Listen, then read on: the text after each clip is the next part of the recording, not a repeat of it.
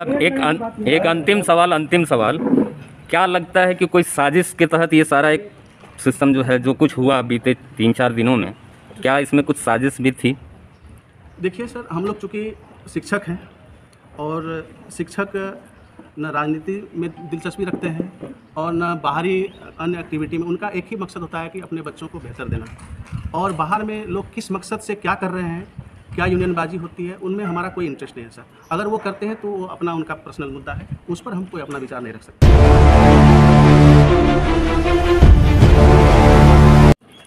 देखिए, जो भी फी के लेके जो विवाद अभी विद्यालय में विगत 2-3 दिन से चल रहा है, वो एक्चुअली जो है, जो हम लोग जो एनुअल चार्ज में जो ऐड किए हैं उसी को लेके है। और वो एनुअल चार्ज क्या है, जैसे कि आप यहाँ देख सकते हैं, ये हम लोग का नर्सरी से लेकर 10 तक का ये बना हुआ है। नर्सरी से यूकेजी का ट्यूशन फी 1250 रुपया इस तरह से है। उसके बाद 1 से लेकर 3 तक का है 1400 रुपया, 4 से 5 तक का 1500। इस तरह से आप देख सकते हैं बना हुआ है सबका। और ये एनुअल फी को लेकर ही विवाद बना हुआ है। चूँकि अभी हम लोग जो एग्ज़ाम ले रहे हैं तो वो एग्ज़ाम फ़ी 200 रुपया पर मंथ के पर एग्ज़ाम के हिसाब से 3 एग्ज़ाम हम लोग लेते हैं। और उस 3 एग्ज़ाम का ये पूरा 1 साल का 600 रुपया इसमें जोड़ा गया है।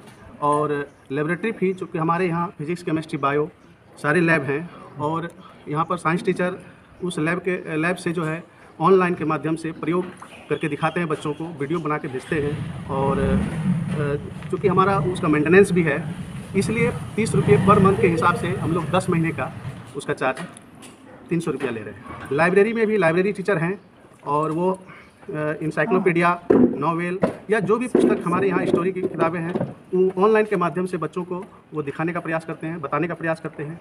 और टीचर उसमें इन्वॉल्व हैं, एक्टिविटी हो रही है, इसलिए वो चार्ज यहाँ पर लिया गया है।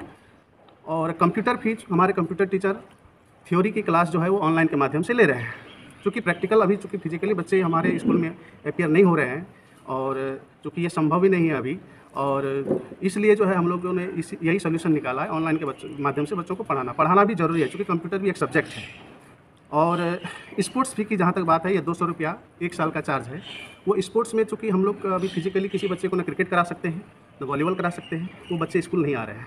उसमें क्या हो रहा है कि हमारे पीटी टीचर उस स्पोर्ट्स जो भी यहाँ पर सामान है स्पोर्ट्स का, उसका वो ऑनलाइन बच्चों को बताने का प्रयास करते हैं। और पीटी हुआ, योगा हुआ, जो भी संभव है ऑनलाइन के माध्यम से इस सिचुएशन में हम लोग उसको कराने का प्रयास कर रहे हैं। और उन्हीं का फ़ी 200 रुपया 1 साल का लिया गया है।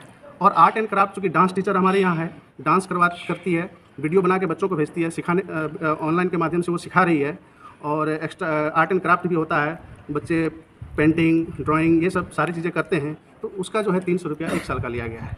तो आप देख सकते हैं। और उसके बाद है पुपिल्स फंड। पुपिल्स फंड क्या है?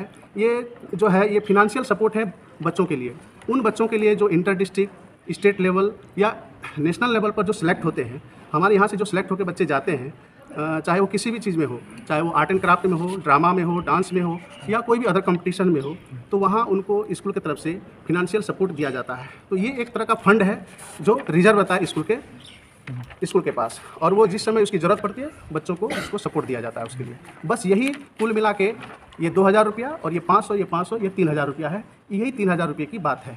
तो ये 3000 रुपया चूँकि पूरे 1 साल में हम लोग को गार्जियन से लेना है, उसके बाद ये फिर इसकी कहीं पर भी जिक्र नहीं है। फिर वो पूरे साल जो है सिर्फ अपने बच्चों का सिर्फ वो मंथली फ़ी ही देते हैं।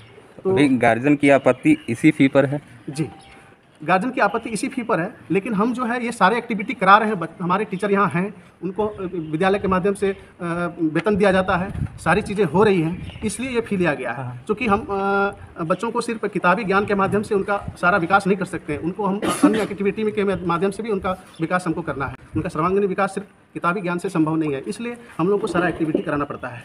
और जहाँ तक बात है फ़ी छोड़ने की, तो हम लोगों ने डेवलपमेंट फ़ी जो सरकार के निर्देशानुसार ये उसको नहीं लेना है, वो डेवलपमेंट फ़ी हम लोग नहीं ले रहे हैं। उसके बाद स्कूल स्टेशनरी में डायरी, आई कार्ड और टाई बेल्ट जो बच्चे आएंगे स्कूल तो उसको भी फ्री में दिया जाएगा। भी फ़ी एफर्ट नहीं करते हैं, या जिस बच्चे का कोई मतलब सपोर्ट नहीं है, गार्जियनशिप जिसके ऊपर नहीं है, तो वैसे गार्जियन भी है जो सर उनको फ्री पढ़ा रहे हैं, उनका 1 रुपया भी इस स्कूल में नहीं लग रहा है।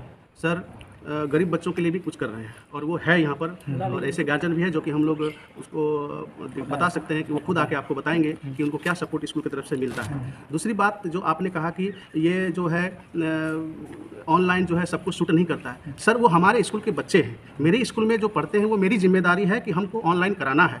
बाकी जिम्मेदारी गार्जियन की है कि वो ऑनलाइन घर में जो है उनको वो सपोर्ट करे, ऑनलाइन में जोड़े और क्लास करवाए। तो किसी को बेस्ट दे रहे हैं तो उसमें जो उसका बजट है स्कूल का, उसका जो खर्च है वो सिर्फ ट्यूशन फी ही सिर्फ नहीं होता है उसमें। उस ट्यूशन फी में उसका सारा जो है कंस्ट्रक्शन है, उसका डेवलपमेंट है, और बहुत सारी चीज़ें हैं जो कि उसमें इन्वॉल्व है। तो आप अगर उसको एक दृष्टिकोण से देखेंगे तो आपको लगेगा कि नहीं ये मनी मोटिव है, बट वो ये मनी मोटिव नहीं है सर। लेकिन एक मतलब कोरोना काल में अगर आपके बच्चे आपके घर में हैं तो क्या आपने बच्चों को कपड़ा देना बंद कर दिया है, खाना देना बंद कर दिया है, या और भी कोई ऐसी चीज़ें हैं जो उनको देना बंद कर दिया है? सर आपने देना बंद नहीं किया है, आप अपने तरफ से बेस्ट और बेस्ट प्रयास कर रहे हैं अपने बच्चे के लिए। उसी तरह से सर हर उस स्कूल चाहता है कि हम अपने बच्चे के लिए बेस्ट दें, और उस बेस्ट के लिए वो अपना सारा एफर्ट लगाने का प्रयास करते हैं। सर एकदम छोटा सा सवाल है मेरा, लंबा नहीं होगा।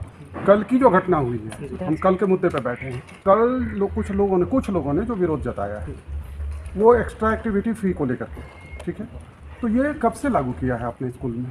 ये एक्स्ट्रा एक्टिविटी सर ये कब से लागू की ये फी की बात मैं कर रहा हूँ। फी ये सर चूँकि इस साल से ये लागू है, पिछले साल हम लोगों ने कोई फ़ी नहीं लिया था एक्स्ट्रा एक्टिविटी की, और इवन कि हम लोग 2 महीने का फ़ी भी माफ़ कर दिया था। प्रणेश सोलोमन कहाँ है? सर अभी अपनी माँ के इलाज में व्यस्त हैं, उनकी माँ काफ़ी सीरियस है, और चूँकि वो ओल्ड हैं और चूँकि बहुत स्लो इम्प्रूवमेंट हो रहा है, और सर आएंगे। मुझे लगता है कि अब काफ़ी हद तक सारी जो है इलाज जो माँ का है वो कंप्लीट होने पर है, और जैसे ही रिलीज़ होंगे हॉस्पिटल से वो हमको लगता है 2-4-5 दिन में या सप्ताह दिन में वो आ जाएंगे। और आने के बाद सर फिर पेरेंट्स मीटिंग लेंगे, फिर सर के साथ जो भी बातें होंगी, अभिभावकों की जो डिमांड है मतलब उस पर विचार किया जाएगा या नहीं? वो पेरेंट्स मीटिंग में रखा जाएगा। मतलब विद्यालय जो है अभिभावकों की बात को भी सुनेगा, उस पर विचार करेगा।